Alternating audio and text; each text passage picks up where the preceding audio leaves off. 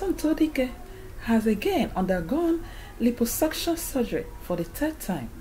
Tonto made this revelation while sharing the video of her arrival at the hospital on her Instagram page, advising women who don't gym after liposuction surgery. She said, "Finally, sharing this exciting news, I have aggressively tried to burn my stubborn tummy fat, but it has not been easy.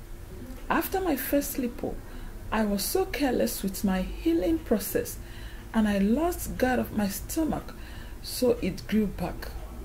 And I decided to go for my liposuction again."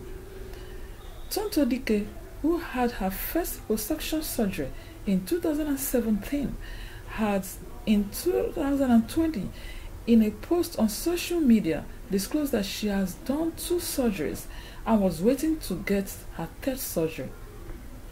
Reactions have continued to trail the video that captured the surgery process.